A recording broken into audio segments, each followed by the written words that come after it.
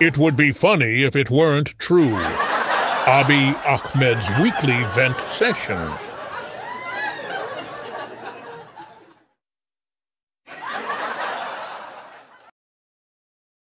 Hello, my fellow Ethiopians, haters, and losers. Welcome to my weekly venting session. It's called It Would Be Funny If It Weren't True. Abiy Ahmed's weekly vent session. Stay tuned.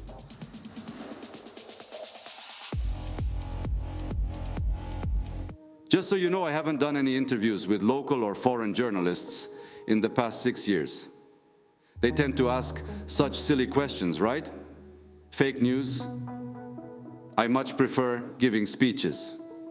Today I talk about things I believe are super important for all 120 million Ethiopians.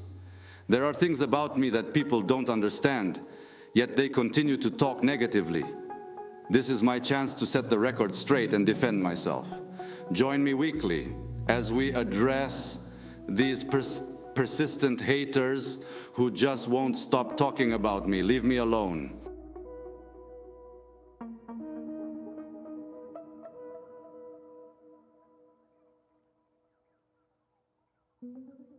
Oh, I'm completely baffled why Ethiopians picked on my personally hand-picked ministers. I hand-selected them with such care, you know. It's all about loyalty. Take Brehanu, for instance, master of budgeting. He's managed to make 99% disappear without a single completed project. He wrote an amazing feel-good book. And okay, his doctorate questionable like mine. So what? Get over it. And then there's Ambassador Suleiman Dedefo. Oops, accidentally sharing his naughty browsing habits on Twitter.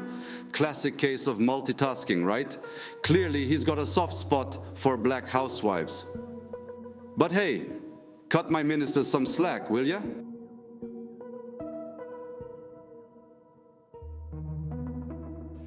The national level road length is increased from 37,000 2002-3 to 100,000 2011-12. Road density increased from 33.65 km per thousand in 2002-3 to 90.9 km per thousand in 2011-12. As a result, the average... Oh, and my other hand-picked guy, the IGAD Executive Secretary. What's the deal if he's caught indulging in some light reading? What's wrong with you folks? Oromigna is his first language, not English. Give him some slack. Ah, our beloved mayor, appointed solely because of her ethnicity to govern a city of 7 million people.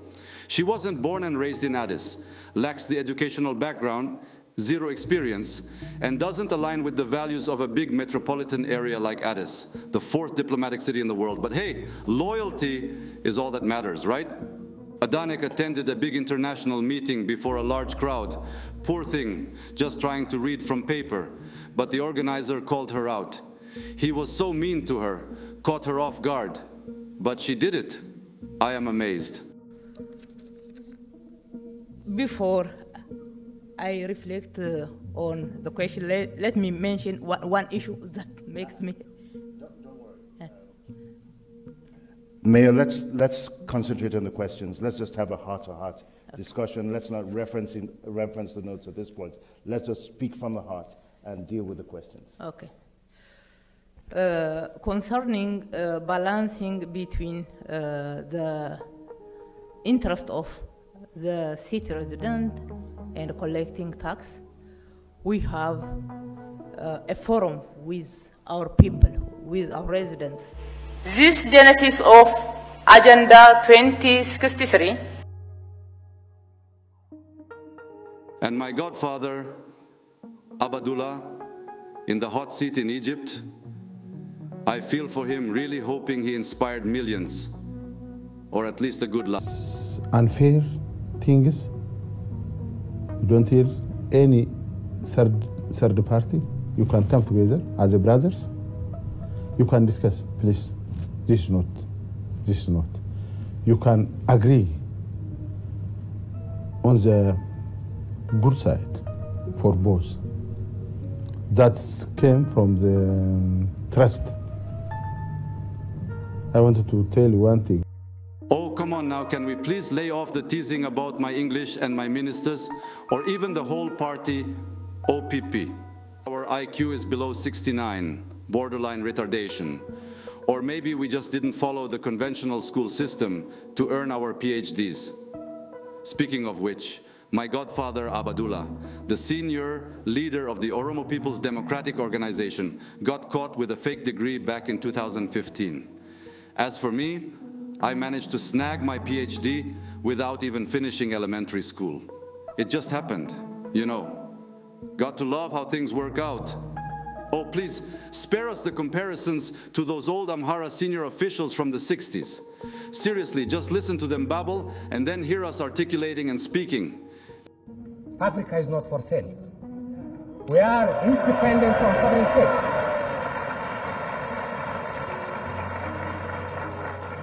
Africans are jealous of their independence and sovereignty, no matter how wealthy they are. Parmi les plus avancés au point de vue social, a déclaré du haut de cette tribune to raise and administer a family, let alone administer a country of 50 million people, should be asked to march in and assume state responsibility is beyond me to comprehend, and I ask for divine intervention.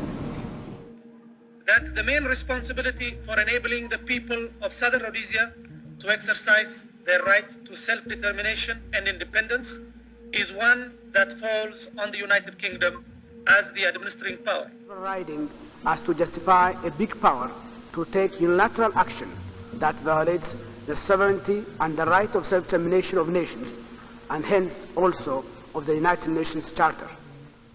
S'il y a une violation des accords, les accords, qu'est-ce qu'ils disent?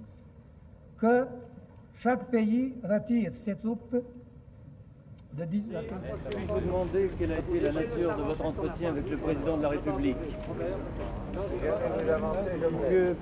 Je peux dire que ce n'est pas nouveau, comme notre amitié existe depuis longtemps. Ce n'est pas une amitié. Donc, évidemment, toutes les sociétés comme les nôtres ont des problèmes qui se dérivent de la vie moderne. And that the principles of the OAU Charter must be also respected, which deals with the sanctity of. Otherwise, continuing the same argument when there is no indication. Oh, by the way, I got invited to this event in Kenya, sort of like the MIT of Kenya, you know? Spoke to the students there. Hopefully didn't leave them scratching their heads too much. I mean, I hope they caught my drift, even if my vocabulary was a bit off. It might be totally unexpected from someone with a PhD in a country where English education is pushed all the way to grad school. But hey, whatever, I'm sure they got my point. Now, Ethiopian Prime Minister Abiy Ahmed, who is on an official state visit in Kenya, today visited students attending a mentorship program at State House Nairobi, where he felt that if you could, for example, go back to school again, what would you choose to be apart from Prime Minister? You guys are lucky. If existing leaders have a big heart to invest on the next generation, on emerging, Africa will continue. The problem we have in Africa is all existing leaders, they don't appreciate those who are exiting. That means history. They don't also want to invest on emerging like you guys. Then Mr. X starts something. When Mr. Y comes, he forgot that and he started over. Whatever you do, do your best. Whatever you become, yeah, make the best out of it. Hey, remember that Ethiopian guy? I mean, let's be real. I'm way better than him anyway, right? Dark, this way. No clocks. Did the gate come down? Yeah, come down, go. Since I took office, there's been a significant rise in English speakers in Ethiopia. My confidence has really inspired many Ethiopians to give it a shot. The public often says things in English, whether it makes sense or not. Check out the videos. You'll appreciate it one day. Cat, door, window, door, table, basket, body, car. Generalized anxiety disorder.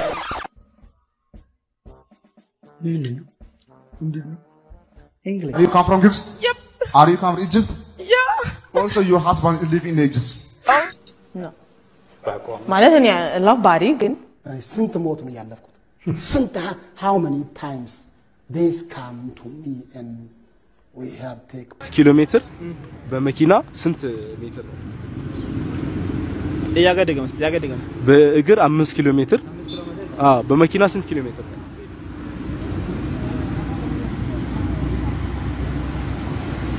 بأجر 5 كيلومتر لمكينة 1 كيلومتر نو.